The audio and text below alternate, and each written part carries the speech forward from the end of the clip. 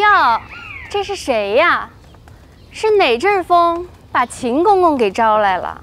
皇上下旨，贤妃娘娘得了大阿嘎，这宫里啊，这得多添置些东西。这不，内务府赶紧挑了上好的东西送来了。哎，贤妃娘娘和大阿嘎呢，我得请个安去。哎，可不敢让您进。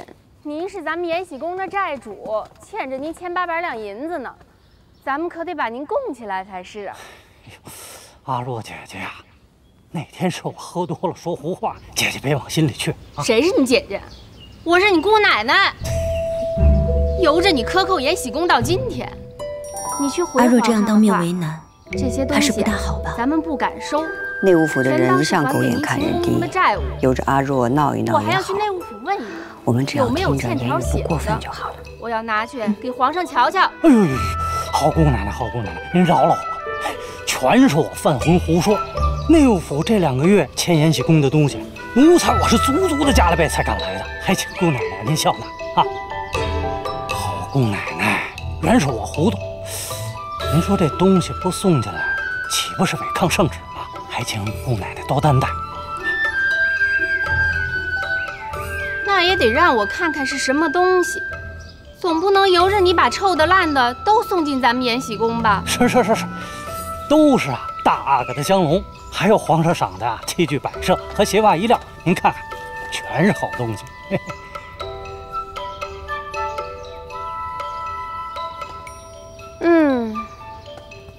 先挪进去再说。哎，得嘞，挪进去。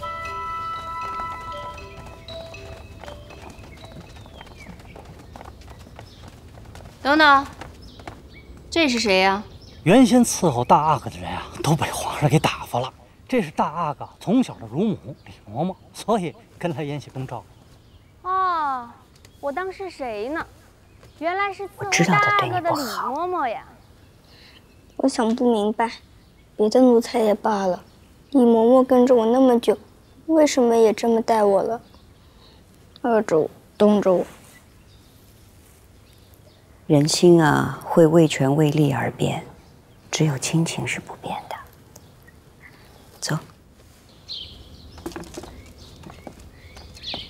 嘿，给贤妃娘娘请安，给海棠菜请安。哎呦，我的好阿哥，可算见着您了，想坏奴婢了。哎，你站住！你什么人啊？对贤妃娘娘这般不尊重。请贤妃娘娘安，奴婢是大阿哥的乳母李氏，大阿哥是奴婢一手奶大的，什么都听奴婢的。日后贤妃娘娘若是要管教大阿哥，都跟奴婢说就是了。你伺候大阿哥多年，本宫敬重您，称你一声嬷嬷。不过你却倚老卖老。如果你能管教大阿哥，为什么连他衣食不周、生了病都不知道？你仔细告诉本宫，去年冬天大阿哥着了2次风寒是为什么？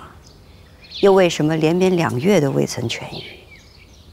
要不是你们这帮奴才懈怠，大阿哥会这般可怜？大阿哥着了风寒，是他自己不爱多穿衣裳，又不肯好好吃药。奴婢虽是贴身照顾，但哪里能时时刻刻都看顾到啊？不是这样的，李嬷嬷待我最不好。大阿哥，您虽然是主子，可您说话不能这么没良心啊！您可是喝着奴婢的血，吃着奴婢的肉长大的呀！您可不能睁眼说瞎话呀！三宝，小福子，把他拖出去，替本宫杖打3式。这，大阿哥，您为奴婢说说话呀！大阿哥，我可是您的乳母啊！大阿哥，大阿哥，您救救我呀！大阿哥，您救救我呀！大阿哥，看在我做您丈夫您的……你们都给本宫看着，欺凌主上就是这个下场。是。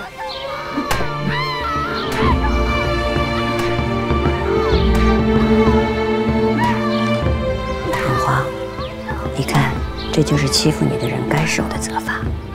还要打吗？一个人做了什么样的因，就得承受什么样的果。他们欺负你的时候，就该想到了。儿子记住了。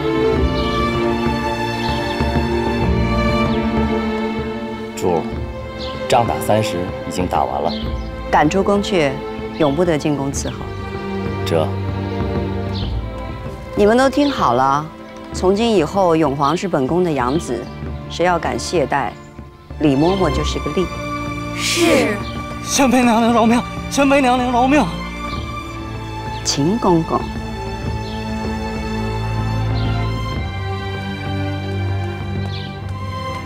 阿若，我真喜欢看姐姐这样，看着姐姐，我就什么都不怕。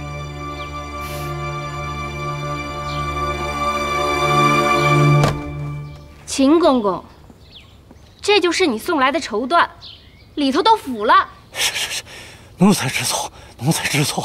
你拿着这个上吊去，咱们主啊就饶了你。阿若姐姐，您不过可惜了，腐绸吊不死人呢。水之，哎，把他们送来的残羹冷炙拿来，请秦公公在这儿吃了，顺便给我们主表个心，长个记性。是。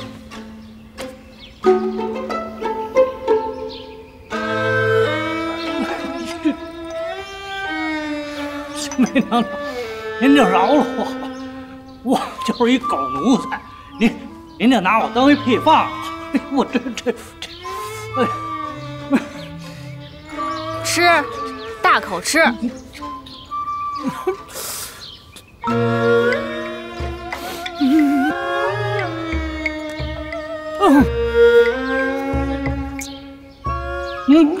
不许吐，咽下去。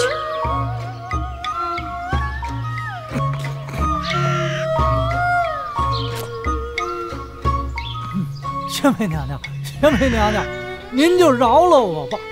我这实在是咽不下去了，我就是一狗奴才，您就饶了我吧，贤妃娘娘。活该！打了李嬷嬷，惩治了秦丽，这才是乌拉那拉氏的女儿，忍不住要露出尾巴来了。臣妾想，既然这大阿哥已经被贤妃夺了去，那就只能从贤妃着手了。若是这大阿哥能离了延禧宫，无论是回协芳殿，还是另寻养母，总比跟着贤妃好啊。这贤妃连长子都能夺了去，臣妾可真是打心眼里怕了她。您是敦厚人，比不得贤妃会算计，臣妾怕您吃亏。她家世没落，倒还好些。越是这样的人，就越会拼了命的去争宠夺利益。皇上偏要把永璜给了贤妃，本宫真是不明白皇上的心思。咱们又不能天天陪在皇上身边，哪能知道呢？永璜，伺候你的下人都是新挑的，底细也干净，你不用担心。海娘娘刚才给你量了尺寸，我们也做些新衣服来替换。试试这床，刚铺的软不软？多谢母亲。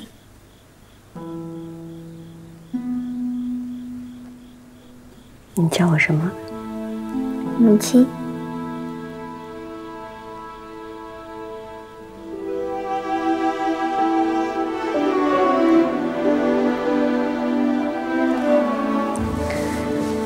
从来都没有人叫过我母亲。母亲定会好好待你，以后再也不会有人敢欺负你，不用害怕了。